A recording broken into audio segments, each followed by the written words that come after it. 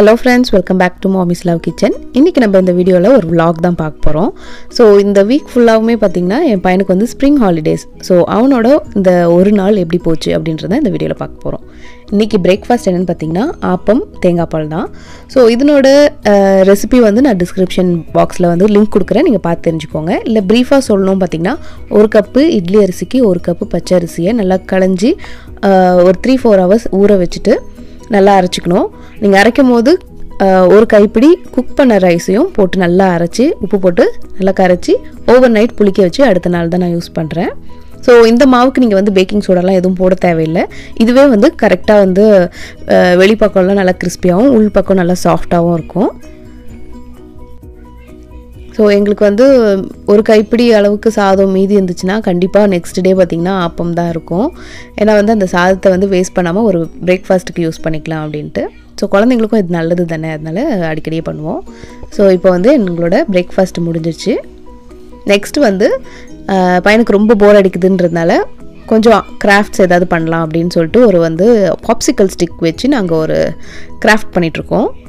So நான் கொஞ்சம் வந்து நான் கட் பண்ணி கொடுத்தேன். இந்த கார்ட்போர்ட் மட்டும் நான் கட் பண்ணி கொடுத்தேன், மிச்சதெல்லாம் அவனே கட் பண்ணி ஹெல்ப் பண்ணிக்கிட்டு இருக்கேன் ஒட்டிக்கிட்டு இருக்கிறதுக்கு. ஸோ என் பையன் தான் பண்ணிக்கிட்டு இருக்கான். ஆக்சுவலாக இது வந்து ரொம்ப சிம்பிளாக தான் இருந்துச்சு.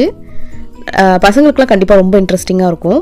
அதோட எண்ட் ரிசல்ட்டும் பார்த்திங்கன்னா ரொம்ப அழகாக தான் இருந்துச்சு. ஸோ இவ்வளோ கலர் பாப்சிக்கல் ஸ்டிக்ஸ் வச்சு இந்த மாதிரி ஒரு திக் ஷீட்டில் வந்து ஒன்று மாற்றி ஒன்று ஒட்டிகிட்ருக்கோம். ஸோ இதே மாதிரி எல்லா பாப்சிக்கல் ஸ்டிக்ஸையும் இப்படி லைன் பை லைனாக ஒட்டி வச்சுக்கலாம்.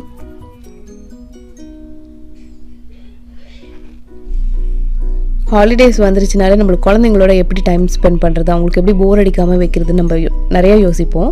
But one of the best idea பார்த்திங்கன்னா இந்த மாதிரி ஏதாவது ஒரு கிராஃப்ட்ஸ் பண்ணுறது. உங்களுக்கு இன்ட்ரெஸ்ட் இருந்துச்சுன்னா கண்டிப்பாக இது வந்து ரொம்ப இன்ட்ரெஸ்டிங்காக தான் இருக்கும். என் பையனுக்கும் சரி எனக்கும் சரி 2 பேருக்குமே வந்து கிராஃப்ட்ஸ் இது ரொம்ப பிடிக்கும். ஸோ ஏதோ ஒன்று ட்ரை பண்ணிக்கிட்டே தான் இருப்போம். இப்போ வந்து இந்த அவனுக்கு செய்ய முடியாத கொஞ்சம் கஷ்டமாக இருக்கிற வேலையை நான் இப்போ பண்ணி கொடுக்குறேன். இந்த 2 சைடும் இந்த சர்க்கிளை வச்சு ஒட்டி கொடுக்க போகிறேன் நான். ஸோ இப்போ ஒட்டியாச்சு, அவ்வளோதான், சிம்பிள், இவ்வளோதான், முடிஞ்சு போச்சு. இப்போ வந்து இதோட டெக்கரேஷன்லாம் இருக்கும். ஸோ இவ்வளோ ஸ்பேஸ் இருக்குது. நான் வந்து இப்போது இது வந்து வளையல் பாக்ஸ் மாதிரி பண்ணலாம் அப்படின்னு வச்சிட்ருக்கேன். மொத்தமாக நாங்கள் 2 பாக்ஸ் பண்ணோம்.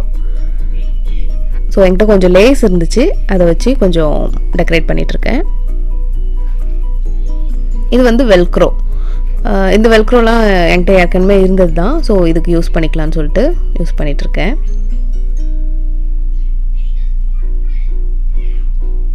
இது செய்யறதுக்கு ரொம்ப டைம் எடுக்கல, ஒரு 1/2 hour முடிஞ்சிருச்சு. ஹாட் க்ளூ கன் இருந்துச்சுன்னா நீங்கள் இன்னுமே சீக்கிரமாக பண்ணிடலாம். க்ளூ வச்சு பண்ணணும், கொஞ்சம் டைம் எடுக்கும். ஸோ சூப்பராக டெக்கரேட் பண்ணியாச்சு. இது என்னோடய வளையல் பாக்ஸாக நான் யூஸ் பண்ண போகிறேன். இந்த பக்கமும் பார்த்தீங்கன்னா உங்களுக்கு ஏதாவது பேப்பர் ஒட்டணும்னா ஒட்டிக்கலாம். பட் நான் வந்து சும்மா அப்படியே தான் விட்டுற போகிறேன்.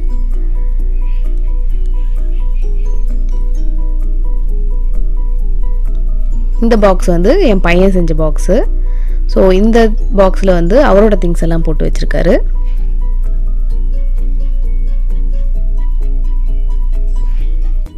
டாலர் ஷாப்லேயே உங்களுக்கு இந்த மாதிரி கலர்ஃபுல்லான பாப்சிக்கல் ஸ்டிக்ஸ்லாம் கிடைக்குது. ஸோ வந்து ரொம்ப கம்மியான செலவுலேயே இந்த மாதிரி இன்ட்ரெஸ்டிங்கான கிராஃப்ட்ஸ்லாம் பண்ணலாம். இப்போது லஞ்ச் செய்ய டைம் ஆகிடுச்சு. ஸோ 1 pot மீல் மாதிரி நான் பிரியாணி பண்ண போகிறேன். ஃபஸ்ட்டு வந்து ரைஸை வந்து கொஞ்சம் நெய் ஊற்றி நல்லா வறுத்துக்க போகிறேன். நான் இன்றைக்கி வந்து பிரியாணி ரைஸ், அந்த பாஸ்மதி ரைஸ் யூஸ் பண்ண போகிறதில்ல, பச்சரிசி தான் போட போகிறேன். ஸோ நல்லா வாசனை வர வரைக்கும் நல்லா வறுத்துக்கலாம். நீங்கள் எப்போ பிரியாணி பண்ணுறதா இருந்தாலும் பாஸ்மதி ரைஸாக இருந்தாலும் சரி, இந்த மாதிரி நீங்கள் நெய்யில் இல்லை எண்ணெயில் போட்டு நல்லா வறுத்துட்டிங்கன்னா உங்களுக்கு ப்ரெஷர் குக்கரில் வச்சா கூட அது குலையாது. இப்போ வந்து ஃபஸ்ட்டு ஒரு பேனில் எண்ணெய் ஊற்றிருக்கேன், 2 பே லீஃப் போடுறேன். அப்புறம் ஒரு வெங்காயம் நல்லா தின்னாக கட் பண்ணியிருக்கேன், அதையும் போட்டு நல்லா ப்ரௌன் ஆகிற வரைக்கும் வறுத்துக்கலாம். இன்றைக்கி நான் வந்து இந்த ஹோல் ஸ்பைசஸ்லாம் நான் அப்படியே ஹோலாக போட போகிறதில்ல, அதை வந்து மிக்சியில் போட்டு நல்லா அரைச்சி ஒரு பேஸ்ட்டாக தான் போட போகிறேன். ஸோ வந்து கிட்ஸு சாப்பிட்டாங்கன்னா உங்களுக்கு எடுத்து வைக்கிறதுக்கு கஷ்டமாக இருக்காது. கொஞ்சமாக முந்திரி பருப்பு கூட நீங்கள் சேர்த்துக்கலாம். நெக்ஸ்ட்டு இந்த பிரியாணி பேஸ்ட் அரைக்கிறதுக்கு கொஞ்சமாக கொத்தமல்லி, புதினா, இஞ்சி பூண்டு, ஒரு காஞ்ச மிளகா, 2 பச்சை மிளகா, 1 ஸ்பூன் வந்து சோம்பு, 1 ஸ்பூன் ஷாஹி ஜீரா, பட்டை, கிராம்பு, ஏலக்காய், பெரிய ஏலக்காய், அப்புறம் மேஸ் இதெல்லாத்தையும் போட்டுட்டு 1 டேபிள் ஸ்பூன் அளவுக்கு தனியாத்தூள் இதெல்லாத்தையும் போட்டு நல்லா நைஸாக அரைச்சிக்கோங்க. இப்போ இந்த பேஸ்ட்டை வந்து இந்த வெங்காயத்தோடு போட்டு நல்லா வதக்கிக்கலாம். இந்த பேஸ்ட்டு போட்ட பிறகு நீங்கள் வந்து ரொம்ப தீயை வந்து கம்மி பண்ணிக்கோங்க. ஏன்னா இந்த பேஸ்ட்டு கரிஞ்சிருச்சுன்னா நம்மளுக்கு ஃபுல் பிரியாணியும் கசக்க ஆரம்பிச்சிடும். ஸோ கொஞ்சம் பச்சை வாசனை போயிட்ட பிறகு கட் பண்ணி வச்சுருக்கிற 2 தக்காளியை நான் சேர்த்துக்கிறேன். தக்காளி நல்லா குழையிற வரைக்கும் வதக்கிக்கலாம். இந்த பிரியாணி பார்த்திங்கன்னா கொஞ்சம் சிம்பிளாக இருக்கும், அதே மாதிரி வந்து நல்லா டேஸ்டியாகவே இருக்கும். நீங்கள் இதே பாஸ்மதி ரைஸ்லேயும் பண்ணலாம், அப்புறம் ஜீரக சம்பா ரைஸில் பண்ணிங்கன்னா இன்னும் ரொம்ப நல்லாயிருக்கும். இப்போ வந்து உப்பு அப்புறம் மஞ்சத்தூள் போட்டுக்கிறேன். இப்போ இது நல்லா வதங்கிடுச்சு.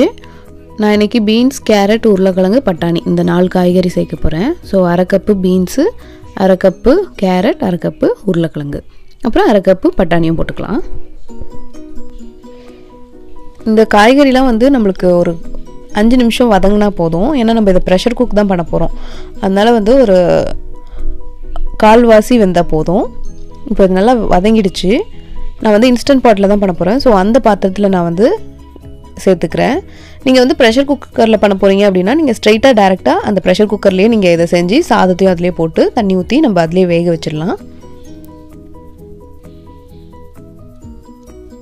இப்போ இது கூட நம்ம வறுத்து வச்சுருந்த ரைஸையும் சேர்த்துக்கலாம். இப்போ நான் வந்து போட்டிருக்கிறது வந்து பொன்னி பச்சரிசின்றதுனால 1 கப்பு ரைஸுக்கு 2 கப் தண்ணி அளவு எடுத்திருக்கேன். நீங்கள் வந்து பாஸ்மதி ரைஸ் எடுக்கிறதா இருந்தால் 1க்கு 1.25 கப்பு தண்ணி போட்டால் போதும். தண்ணிக்கு பதிலாக நீங்கள் தேங்காய் பாலும் சேர்த்துக்கலாம், ரொம்ப டேஸ்டியாகவே இருக்கும். இப்போ இதை நல்லா மிக்ஸ் பண்ணிவிட்டு உங்களுக்கு வந்து உப்பு தேவைப்பட்டுச்சுன்னா நீங்கள் உப்பு சேர்த்துக்கோங்க. அப்புறம் கடைசியாக 1 டீஸ்பூன் கரம் மசாலா இதையும் போட்டு நல்லா மிக்ஸ் பண்ணிவிட்டு நம்ம வந்து இதை ப்ரெஷர் குக் பண்ணிடலாம். இப்போ இதை இன்ஸ்டன்ட் பாட்டில் வச்சாச்சு. ஒரு 20 மினிட்ஸுக்கு இதை ப்ரெஷர் குக் பண்ணி எடுக்க போகிறேன். இப்போ இது ரெடி ஆகிடுச்சு. மிக்ஸ் பண்ணி விட்டுக்கலாம். நம்மளோட சூப்பரான வெஜ் பிரியாணி ரெடி. இப்போது லஞ்சுக்கு வந்து வெஜ் பிரியாணி, குருமா, அப்புறம் முட்டை மசாலா ரெடி ஆகிடுச்சு. இதனோட ரெசிபி லிங்க்கும் நான் டிஸ்கிரிப்ஷன் பாக்ஸில் போடுறேன், நீங்கள் பார்த்து தெரிஞ்சுக்கோங்க. இந்த vlog உங்களுக்கு பிடிச்சிருந்துச்சுன்னா மறக்காமல் நம்ம சேனலை லைக் பண்ணுங்கள், ஷேர் பண்ணுங்கள், சப்ஸ்கிரைப் பண்ணுங்கள். இந்த மாதிரி இன்னொரு வீடியோவில் சந்திக்கிறேன். நன்றி, வணக்கம்.